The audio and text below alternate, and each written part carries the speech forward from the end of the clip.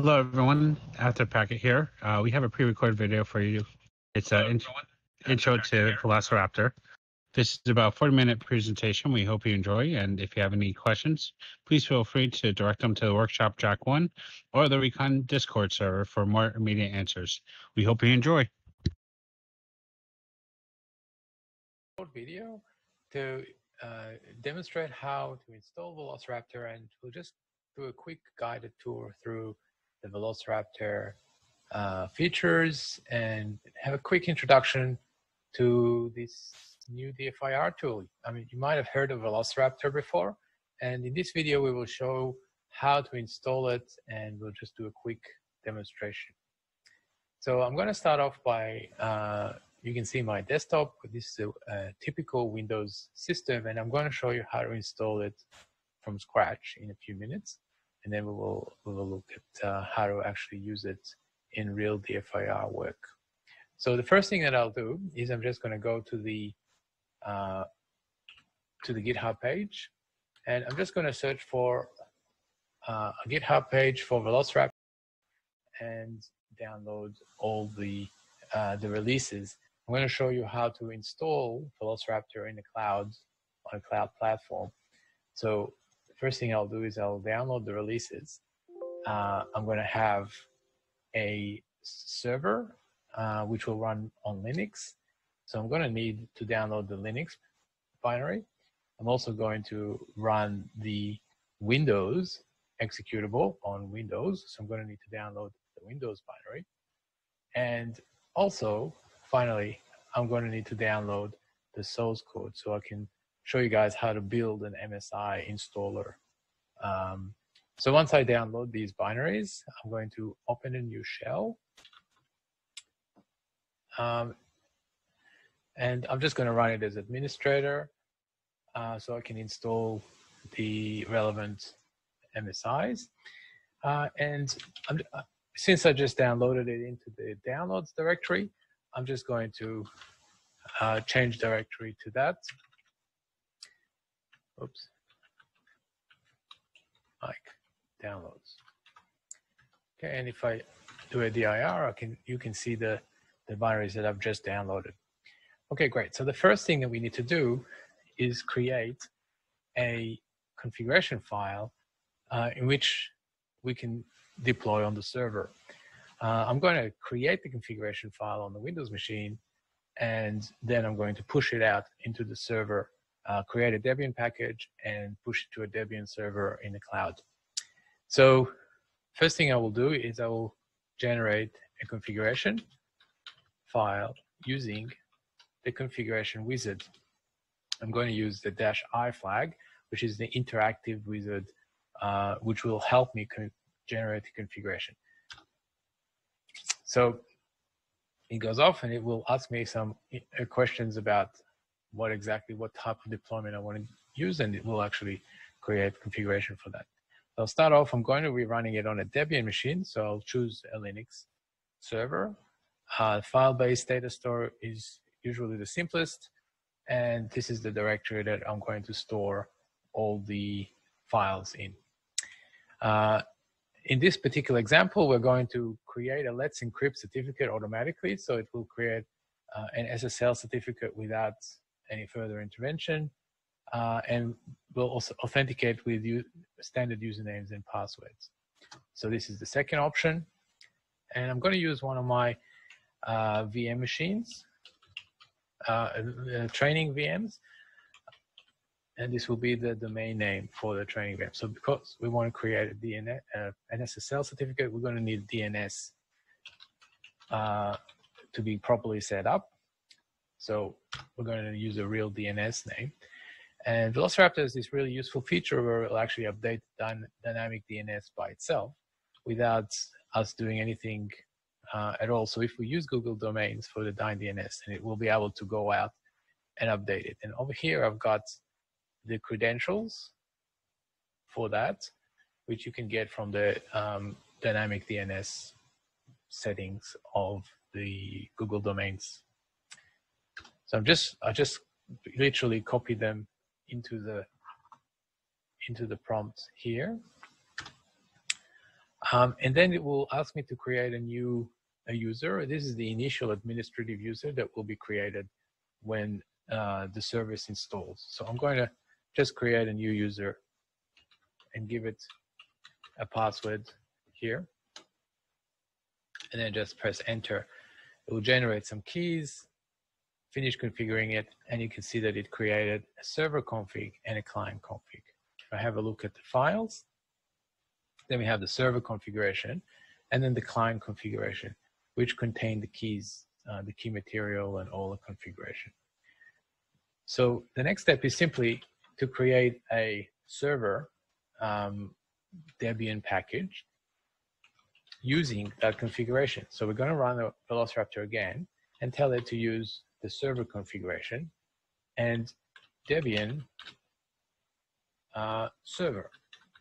So we're just asking it to create a Debian package for the server.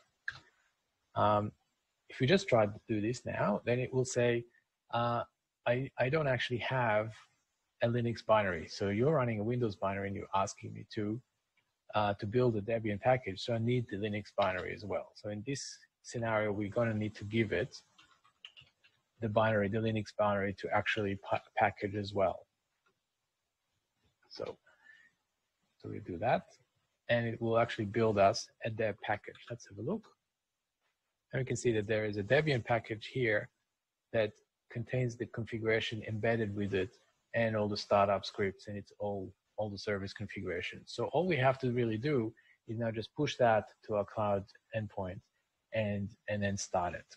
So I'm just going to SCP it to my cloud machine. And over here, I've got my IP address of my cloud machine. And it will just download, copy the Debian package over there.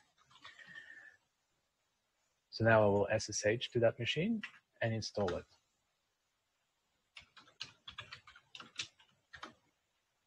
Okay, and if we have a look at my home directory, there is the Debian package there.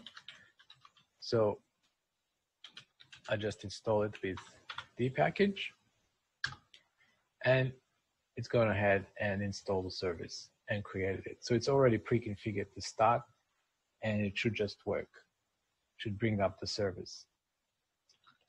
I can check the service is up. Service Velociraptor.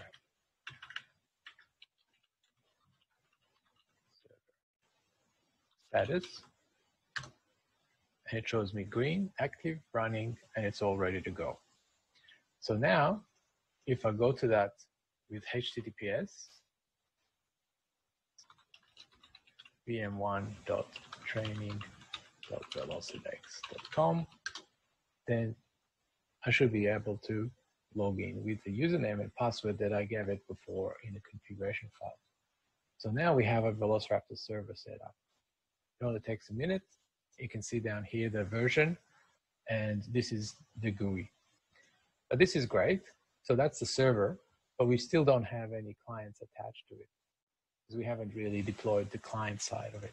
So now I'm going to show you how to create an MSI for being able to deploy on the Windows platform. So let me get out of there. So we'll go back to our downloads that we had here. And to build an MSI, we use a tool called Wix, which is a typical MSI framework, build framework, and it's very easy to do.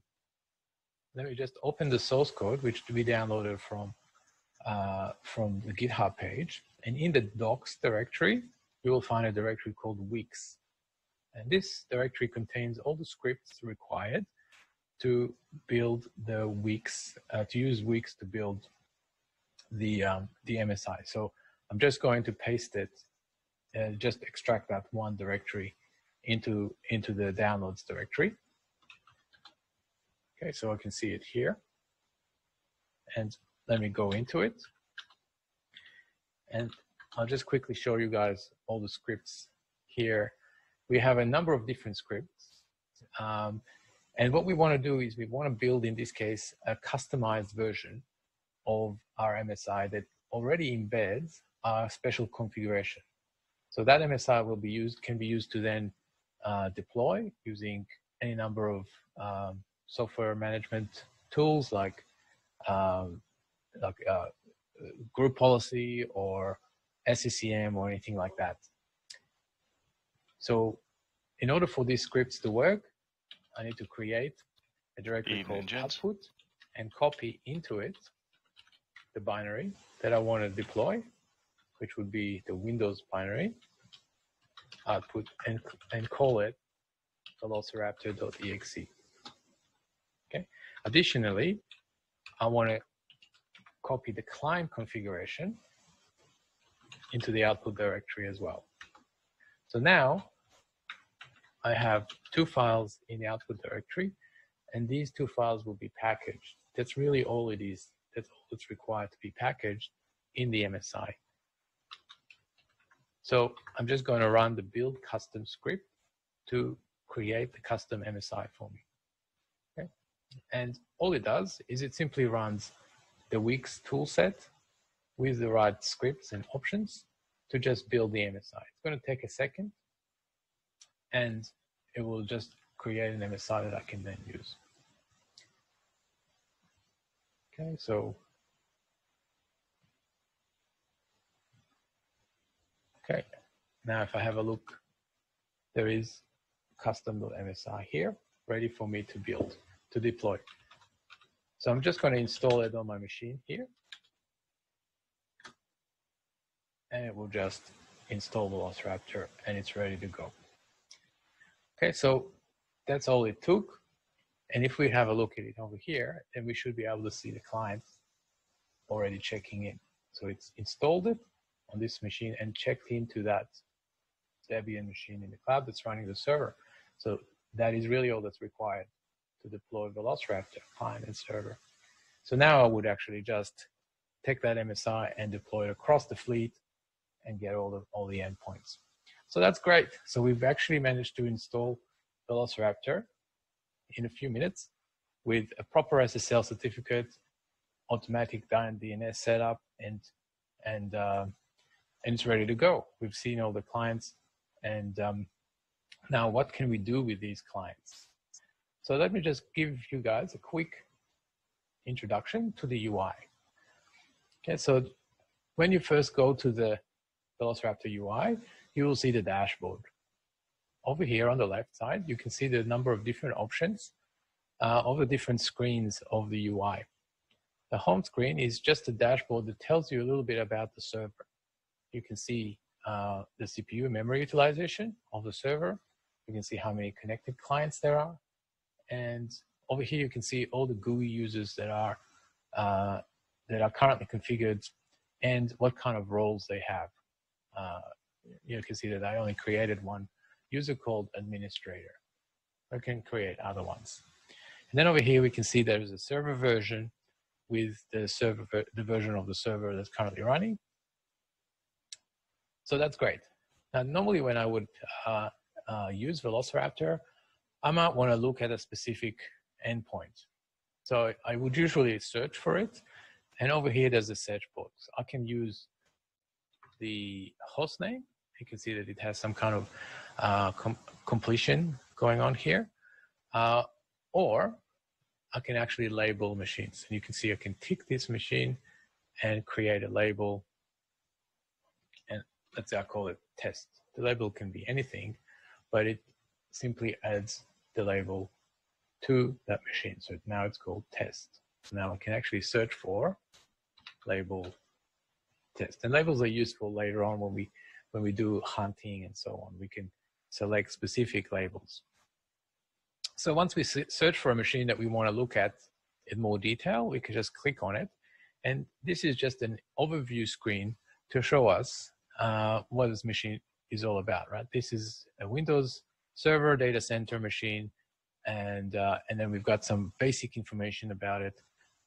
In this screen, probably the most important thing is the agent version and when it was last seen and the last IP address that we've seen coming from that machine.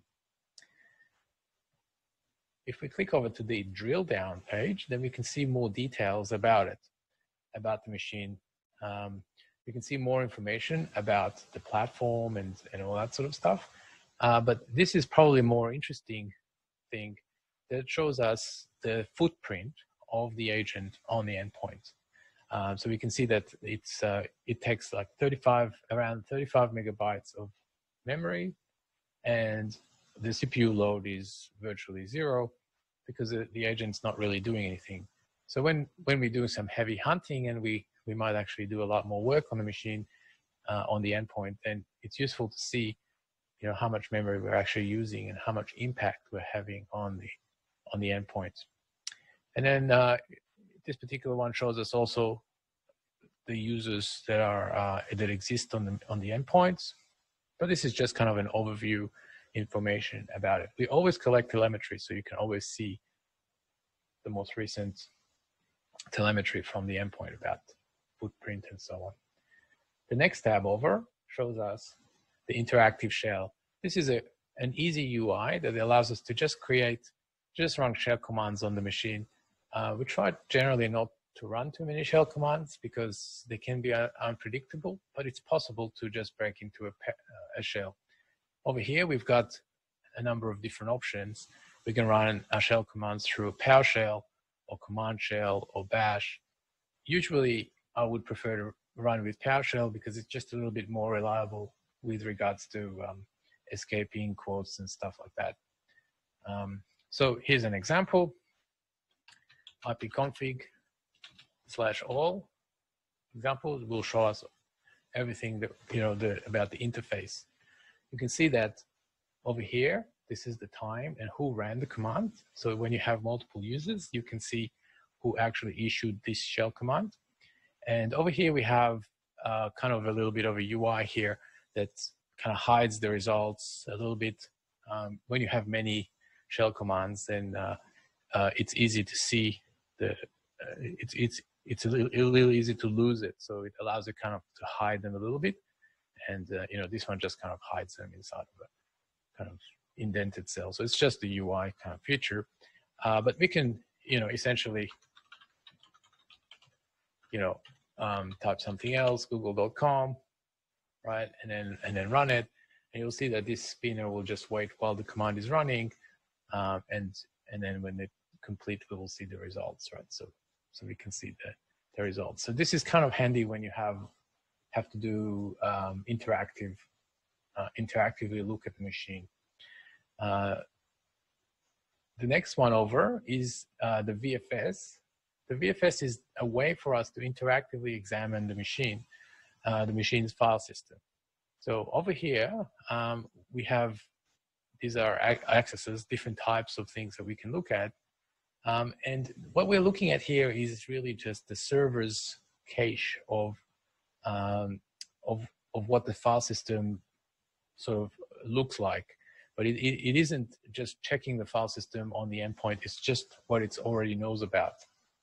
So when you navigate to a directory that hasn't been listed before, then it doesn't know about it, and it tells you, no data available for this directory. Right? So initially, there will be no data available. So you can click on this button here to refresh the directory. And what it will do is it will just issue a directory refresh query to the endpoint and just list the directory, and then refresh the server's view of it.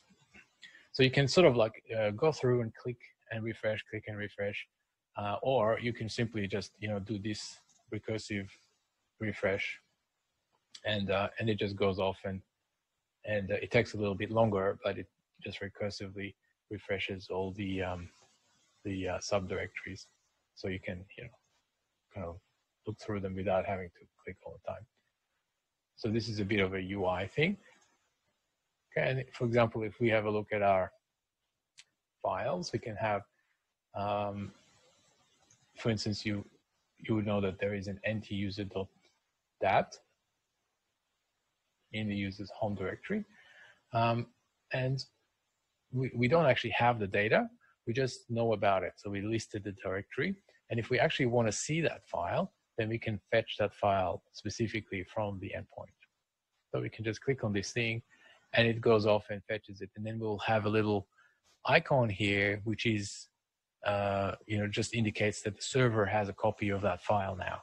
So we're able to see it from the server, and we can also download it and things like that.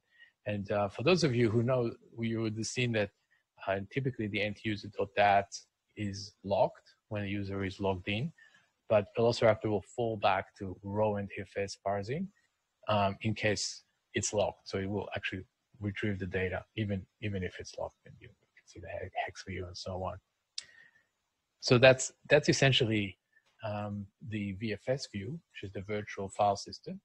And it's just a view over in the NTFS thing. We can actually see what it looks like in a raw NTFS parser. So we can see all those hidden files like the MFD, and we can collect the MFD in exactly the same way as we did before from the server, just by pressing this button. MFD is somewhat larger, so it's going to take a little bit longer. Okay, so the question is, what are we doing when we're pressing these GUI buttons? See, and we can essentially just look at it in the same way and download it and so forth. So you might wonder what is actually happening here with the Velociraptor endpoints. Well, Velociraptor is really a VQL engine. It just runs these query languages. The VQL is the query language that runs the entire Velociraptor architecture. When we click on the UI, what we're doing is we're issuing VQL queries on the endpoint. We're just issuing different kinds of queries. And so if we go back to our overview here, then we have the collected tab. And this collected tab shows us all the artifacts that we've collected. So an artifact is simply it's simply a VQL query, right? So every time we click through the UI, behind the scenes, the UI simply issues a different kind of artifact to collect from the endpoint. In other words, it just simply issues different kinds of VQL queries. And you can see that by simply looking at the request tab. The request tab is showing us all the raw request that is going out to each endpoint. And we can see over here, queries. This is the VQL queries that are going out. So really, whenever we talk to the endpoint, all we're doing is sending VQL queries to the endpoint. And that's basically all it is. So for instance, here, when we ran the PowerShell, we're looking at different PowerShell, and we can see, we sent a command, that was the query, and so on. Let's have a look. So when the query is going to the endpoint, and then it will execute on the endpoint. And the next tab that's interesting is the query log. So as the query is executing on the endpoint is logging some interesting things about the query, so like errors or anything like that. So we can see over here that as the query is running, we get like logs. And then finally, it tells us how many rows the query is returning, because ultimately all queries just return rows because, it's just a query. So the results tab simply shows us the rows that are returned for each query. In this case, when we ran the PowerShell, it just returns a row and it has a column called std out and then std error and the return code. Over here, when we listed the directory, it has a bigger query and it returns more rows and more columns, right? But ultimately, it's still the same. It's just a table. So everything we do is just a table that's returning. All the queries are simply tables. So we looked at the VFS UI, and it's kind of a nice UI. It's intuitive, and it's kind of what we're used to when we look at Windows Explorer or something like that. People quite understand this sort of file system hierarchy, but we see that it actually just creates artifact collections in the background, but we can actually just collect other artifacts. So if we click on this plus button here, we will collect a new artifact. And over here, we have a search screen, so we can search for a number of different kind of artifacts. For example, a prefetch artifact. So as you know, prefetch is a set of files that are stored in the Windows prefetch folder, and they maintain a list of information about executables that are typically run. But one of the cool things about them is that they actually maintain a timeline of each executable when it was run. So it's often useful to build a timeline based on the prefetch information, because then we will be able to pinpoint when a particular binary was run, which might be useful for a DFIR investigation. So we can choose the prefetch artifact, and we can see that the artifact gives us a bit of an explanation about what it is that it's doing, a little bit of background information. Then it can take a bunch of parameters, and over here we can see this is the VQL source that's actually going to run. So we can look at it, but we don't really need to kind of understand it too much. If we want to collect this, we simply click add, and then we will fold that top pane up, so that will give us access to all the parameters that we can configure. And the parameters are actually then used to control the query, the VQL query, or by the artifact. But here we can, this particular artifact allows us to filter by timestamps or binary irregular expressions or other things like this. But we're just going to run it. But usually the defaults do kind of the right thing. So when we run it, it will immediately issue that collection and collect that from the endpoint, right? So it basically goes off and builds a timeline from the prefetch data. So every time we run a binary, it has some timing here. So this is really great, right? We basically can see what the results are, right? Another very interesting one is to look for scheduled tasks, because that's a pretty common persistence mechanism. And then all we have to do is simply click add and then just launch it, and off we go. It goes off and calculates it. It take a couple of seconds and do that.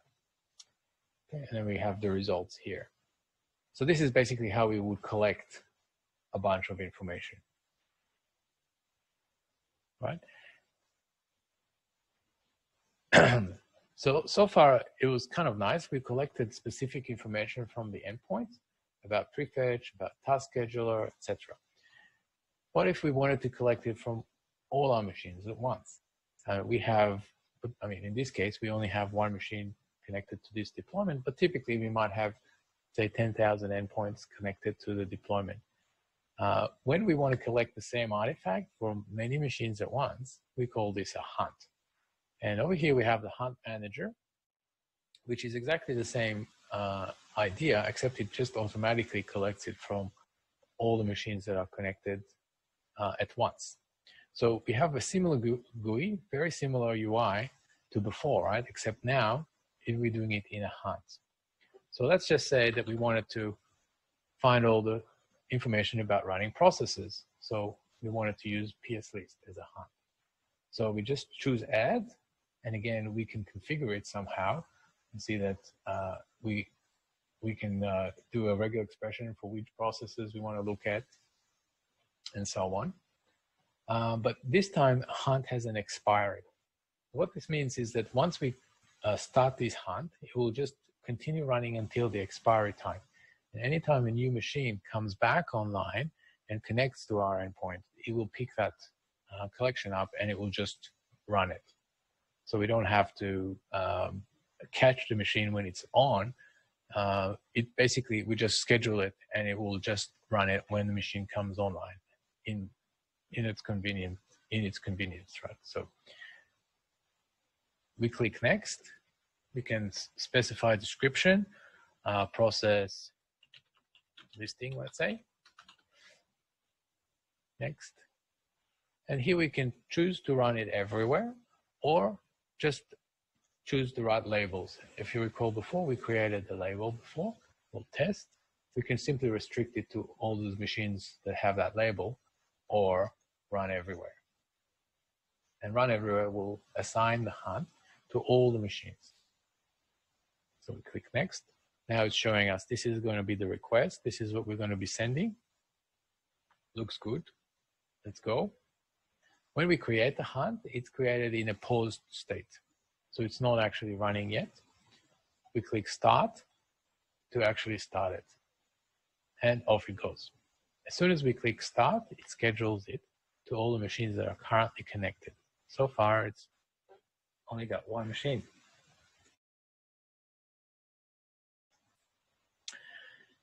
And it's finished. So as soon as the machines will finish, it essentially creates that. We can have a look at all the clients that are connected. There's really only one in this case, but there could be many more. The statuses, status tab shows us if there's any errors. And over here, we can see the results of the hunt. Right, so over here, we can see this is a process listing of this machine, right? If we wanted to process this data using another tool, then we simply need to prepare a download over here, and it will create a zip file that contains all of the information in this hunt from all the machines. Let's take a look. What does the zip file look like? This is only going to be a small one because there's really only the one machine, but we're gonna see a CSV and a JSON file of all of the results combined from all the machines. And as well as that, we actually have the collection split up for each machine. These are the logs, and these are the artifacts that we ended up collecting as part of these hunts. So they're sort of split up individually and combined.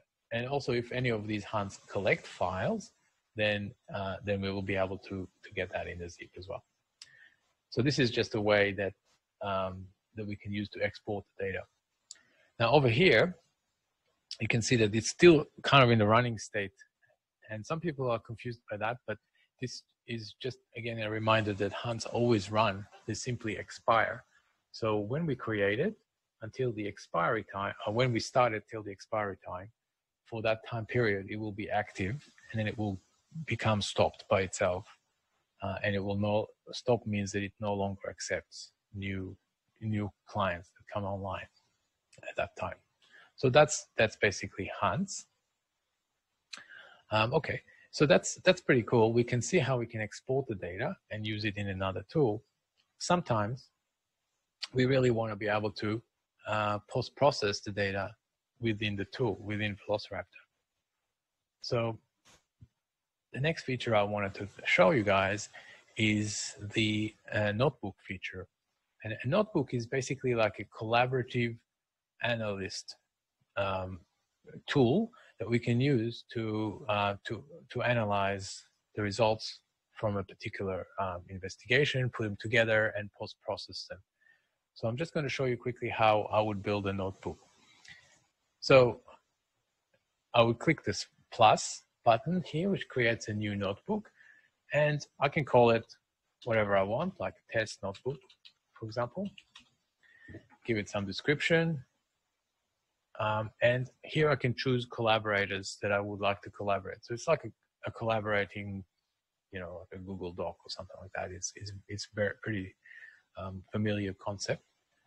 When I submit it, it will create a new notebook over here, and you'll see that down here we have the title will be copied into here. So that over here we can see all the notebooks that I currently have.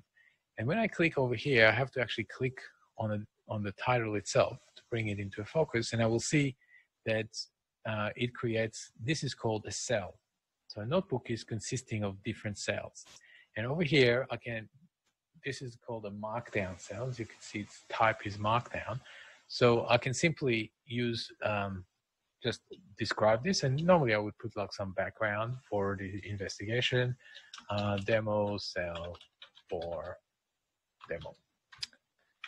Right, and I actually can also copy image, take a screenshot. I can actually paste the image in here. right? And this is just Markdown. If you're familiar with the Markdown, it's very familiar. When we save it, it simply renders it. So it's just a Markdown here where I can put some notes. So that's not the most interesting thing. But let's say that I wanted to do more interesting post-processing. Well, I can create another cell and add it from a particular flow or hunt that I've created previously. So from a particular collection. So let's just add cell from flow. I choose the client. And these are the flows that we ran before, right? So here I've got my task scheduler, for instance. So all this does is it creates VQL. It pre-fills the VQL for me with the right cell IDs and all this sort of stuff. This is simply a VQL query that just post-processes the information that we've already collected. So it doesn't go out to the client and collect the information again. It just post-processes it. It's useful in order for us to see, to be able to post-process it and filter it and so on. So for instance, in this particular case, we're looking at task schedule and this task scheduler. And, you know, maybe a particular malicious task would have maybe PowerShell. We wanted to know which tasks are running PowerShell. So this one will return all the tasks. And now we would like to filter it where command, and this is the regular expression operator matches PowerShell. Okay, and then if I press save, okay, there's no PowerShell here. Let's have a look. Okay, so we have Google update or whatever. So you can basically run DLL is a common sometimes used maliciously, sometimes legitimately. This machine is not actually owned, but is not compromised. But so you can see it. So here, for example, we can filter by run DLL. See all the commands that have run DLL. So this allows us to do these post-processing kind of operations. We can do the same thing, add cell from hunt. And looking at our process listing hunt, same thing. It simply creates the table for us, the query for us initially, right? So for instance, we can say where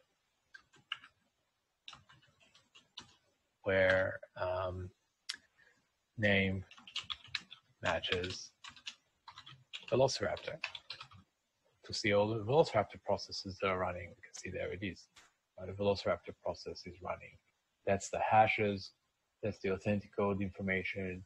Is it signed? Yes, it is, and so on. So we can get this kind of high-level information, and the username is running it as system. So this is a pretty cool, cool way of post-processing the different things.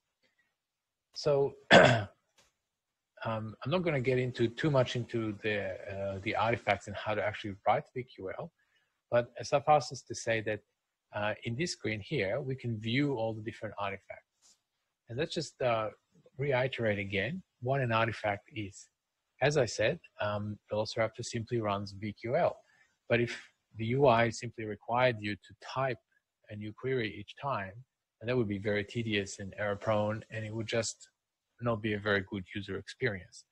So with Velociraptor, we have a concept of artifacts. And an artifact is simply a YAML file that contains the descriptions behind the particular VQL and the VQL itself. So let's have a look at something like, let's say, the DNS cache. This is an example of an artifact. And you can see that here in this screen, we can view all the different artifacts, and we can actually edit them as well. So this particular artifact, you can see that it has some VQL here. It just queries the DNS cache on a Windows system. So we have some explanation of what it does, and then it just does it, right? So so let's have a look at what does it look like in.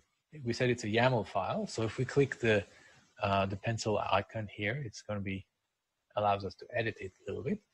And so you can see that we can customize, using this UI, we can customize the artifact. So we can simply add in here the different things, right? So, we could say, oh, okay, if maybe we wanted to add a filter or something else, we can simply we can change this as required or write our own. And so we can go over here, for instance, and let's open a new tab. Collected cache.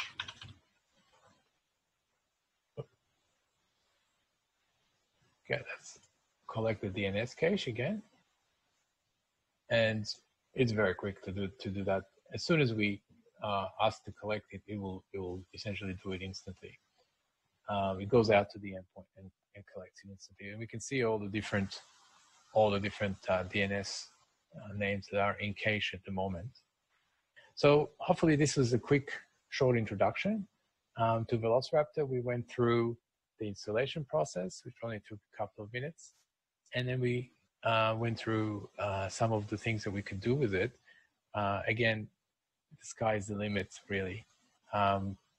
We can collect different things, and we would normally respond to the different incidents and collect, collect different artifacts to, all the time. But it's just a very powerful tool that allows us to gain unprecedented visibility of the endpoints that we really can't get with other tools currently. Okay, thanks for watching. Yeah, if you're interested in Velociraptor, have a look, go to the GitHub and download it. It's open source, and also contribute and join our community. Thanks again for listening. Thanks.